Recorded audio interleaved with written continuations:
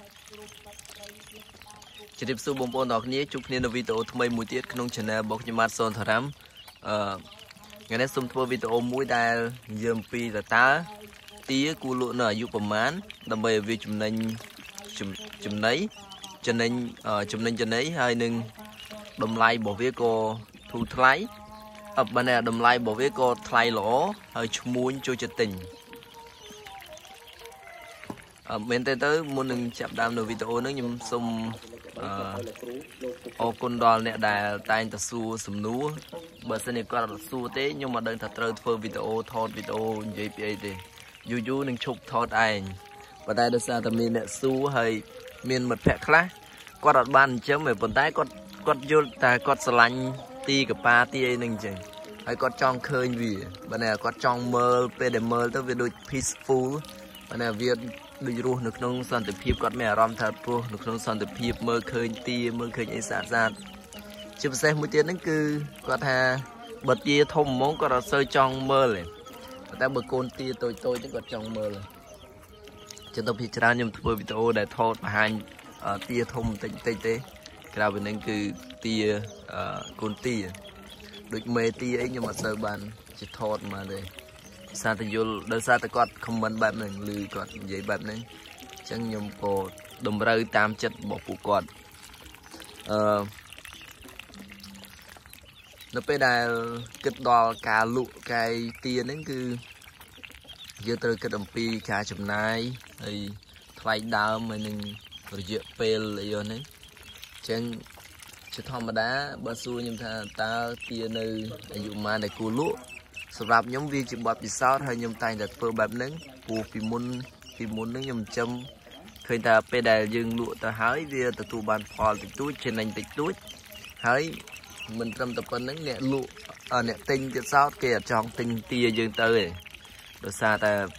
បញ្ហាមួយចំនួនអញ្ចឹងខ្ញុំសូមប្រាប់ថាទាសម្រាប់ខ្ញុំផ្ទាល់អានេះវាជាគំនិតរបស់ខ្ញុំផ្ទាល់ហើយខ្ញុំអត់ដឹងថាបងប្អូនធ្លាប់ធ្វើមិនគិតមិនហើយក៏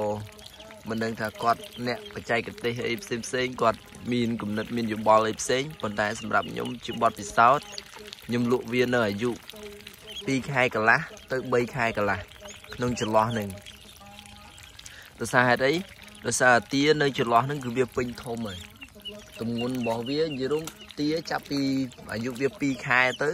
ទម្ងន់របស់វានឹងគឺបើឈ្មោលវា3គីឡូជាងឯង3គីឡូឬក៏3គីឡូជាងហើយចំពោះមេវាគឺ1គីឡូកន្លះទៅ2គីឡូជាងអញ្ចឹងលក់នៅក្នុងចន្លោះអាយុប៉ុណ្ណឹងគឺវាល្អដោយសារតែវាទើបតែស្ទុះធំទៅហើយគីឡូវានឹងបើសិនជាយើងចង់លក់តាមពិតបើសិនជាគេទិញនៅអាយុ2ខែយើងគួរតែលក់នៅអាយុ2ខែព្រោះដោយហេតុថាវាស៊ីចំណីនៅក្នុងពេលហ្នឹងក៏វាមិនស៊ីទៅមុខច្រើនទៀតអញ្ចឹងហើយមួយទៀតគឺវាទម្ងន់របស់វាហ្នឹងគឺប៉ុណ្្នឹងហើយវានៅត្រូវការតែដុសរោមបំពេញបន្តិចទៀតគឺវាល្អវាពេញលេញជាទាសាច់ហើយមួយទៀតនៅពេលដែលវាអាយុខ្ចីបែបហ្នឹងទាវាខុសពីមាន់បន្តិចមាន់វាពិបាកបោចរោមកំពង់ប៉ុន្តែទានៅអាយុប៉ុណ្្នឹងគឺរោមកំពង់វាគឺដុសចេញមកល្មមបោចហើយអានឹងសម្រាប់អ្នកដែលខ្ញុំក៏ធ្លាប់ធ្វើម្ហូបធ្វើអីខ្លួនឯងចេះសម្រាប់អ្នកដែលគាត់ទិញទៅក៏គាត់និយាយប្រាប់អញ្ចឹងដែរហើយនៅពេលដែលគាត់ទិញគេដែលមានអាយុ5 6ខែគឺគាត់ពិបាកមែនទែនបើតែពេលដែលបោចទៅទាធម្មតាបើទាឈ្មោះអត់សូវអីហ្មងទេប៉ុន្តែបើទាមេអាយុវា5 6ខែនេះវាចាប់ដើមដុសរោមពងតូចនៅក្នុងលើស្បែកវាដើម្បីនៅពេលដែលវាពងទៅវាដកអារោមហ្នឹងជំរុះឲ្យកន្លែងពងវាក្រាបអញ្ចឹងទៅធ្វើឲ្យការបោចទៅមើលទៅគឺខ្មៅប្រតិបតាបលិបលុះរោមសាច់ទាអត់ស្អាតទេមើលទៅជាប់កំពង់រោមអីពេញហ្នឹងអញ្ចឹងអ្នកទិញតែ2 3ដងចង់រាអត់ហ៊ានចង់ទិញទៀតទេតែបើទាខ្ញុំគាត់តែងតែខមមិនប្រាប់ថាទារបស់ណៃសាច់ល្អដោយសារតែវាពេញរោមស្អាតល្អហើយវាអត់ក្រិនវាដុសរោមពងអីច្រើនអញ្ចឹងនៅអាយុ2ខែកន្លះឬក៏3ខែកន្លះអីយ៉ាងយូរហ្នឹងគឺគាត់ប្រមូលហើយមួយទៀតតេតូននឹងចំណី នៅពេលដែលយើងឲ្យស៊ីចំណីខ្ទង់អាយុ2ខែកន្លះហ្នឹងបានន័យថារយៈពេលវាស៊ីអស់2ខែកន្លះហើយមែនអត់ហើយគីឡូរបស់វាគឺ3គីឡូជាងហ្នឹងហើយអញ្ចឹងចំណីរបស់យើងប្រកាសជាអស់តិចជាងយើងចាំរហូតដល់អាយុ6ខែបានលក់ពោះ6ខែទាឡើងយ៉ាងច្រើនឡើងកន្លះគីឡូទៀតឧទាហរណ៍ថាវាលក់នៅ2ខែកន្លះទម្ងន់របស់វា3គីឡូយ៉ាងយូរ6ពេលដែលអាយុ6ខែហ្នឹងយ៉ាងច្រើនបំផុតគីឡូរបស់វាគឺបានត្រឹមតែ3គីឡូកន្លះឬ4គីឡូបើយើងគិតទៅទម្ងន់របស់វាយើងចំណេញបាន1គីឡូបាន10000ឧទាហរណ៍តម្លៃវា10000ប៉ុន្តែបើយើងគិតថ្លៃចំណីវិញរយៈពេលវាស៊ី3 4ខែហ្នឹងតម្លៃវាគឺស្មើគ្នាបាត់ហើយមួយទៀតនៅពេលដែលយើងទុកយូរបែបហ្នឹងវាក៏ជួបនៅហានិភ័យដែរជួបនៅហានិភ័យមិនបើសិនជាយើងទុកយូរជំងឺរបស់វាហ្នឹងក៏អាចនឹងផ្ទុះឡើងហើយយើងភ័យយើងក៏ដឹងថាវា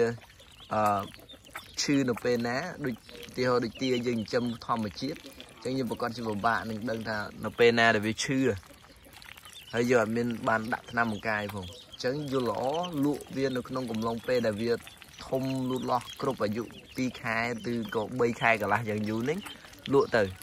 ហើយមួយទៀតវាអត់កប់លុយថ្លៃចំណីរបស់យើងអាចយកលុយហ្នឹងយកមកបង្វិលថ្លៃចំណីរហូតអញ្ចឹងហើយវាជារឿងដែលល្អនៅពេលដែលយើងលក់នៅក្នុងកំឡុងពេលដែលវាស្ទុះធំហើយគ្រប់គីឡូល្មមលក់ហើយយើងលក់អានេះវាជារឿងល្អមួយអានឹងវាគ្រាន់តែជាបទពិសោធន៍របស់ខ្ញុំផ្ទាល់ហើយថ្ងៃនេះធ្វើវីដេអូនឹងដូច review បន្តិចហើយនិយាយច្រើនទៀតប៉ុន្តែសង្ឃឹមថាបងប្អូននឹងរីករាយស្ដាប់ហើយមួយទៀតសូមអរគុណសាជាថ្មីចំពោះអ្នកដែលតែងតែផ្ដល់នៅយោបល់សួរជាមតិហើយភាពអាចនិយាយថាវាជាការជោគជ័យមួយប៉ុន្តែបងប្អូនខ្លះក៏នឹងយល់ថាជោគជ័យអីបើឃើញទីបន្តិចមន់បន្តិចហ្នឹងជោគជ័យនេះគឺជោគជ័យសម្រាប់កម្រិតរបស់ខ្ញុំបាទហើយសម្រាប់យរុំជាអ្នកស្រែអ្នកចំការមានដីធ្លីតិចតួចតូចតាចហ្នឹងប៉ុណ្ណឹងវាជារាប់ថាជាជោគជ័យមួយហើយកុំឲ្យតែចិញ្ចឹមមិនអាចរកចំណូលបានមួយខែគេអាចរកបាន400-500ដុល្លារដោយកន្លែងខ្ញុំនេះគឺអាចរកបានដល់400-500ដុល្លារក្នុងមួយខែពីការចិញ្ចឹមតិចតួចហ្នឹងប៉ុន្តែគ្រួសារខ្លះខ្ញុំមើលឃើញថាគាត់ចិញ្ចឹមអត់បានទេសូម្បីតែ100ដុល្លារហ្នឹងក៏អត់ចង់បានផងអញ្ចឹងហើយជោគជ័យនេះគឺជោគជ័យក្នុងកម្រិតខ្ញុំហើយចង់ឲ្យកសិករដែលគាត់មានកម្រិតបែបហ្នឹងជីវភាពបែបហ្នឹងគាត់ចូលរួមធ្វើតាមឬក៏អនុវត្តតាមទៅអាចថាវាទទួលបានជោគជ័យដែរអូខេសូមអរគុណច្រើនជម្រាបលាទាំងអស់គ្នាប៉ុន្តែសូមឲ្យមើលទីដែលខ្ញុំត្រូវលក់នៅសប្តាហ៍ក្រោយនេះបងប្អូនទីដែលខ្ញុំត្រូវលក់ហ្នឹងមានចំនួនប្រហែលជាជាង10ក្បាលចឹងអត់មានអីទេមានតែប៉ុណ្្នឹងអរគុណច្រើនជម្រាបលាទាំងអស់គ្នា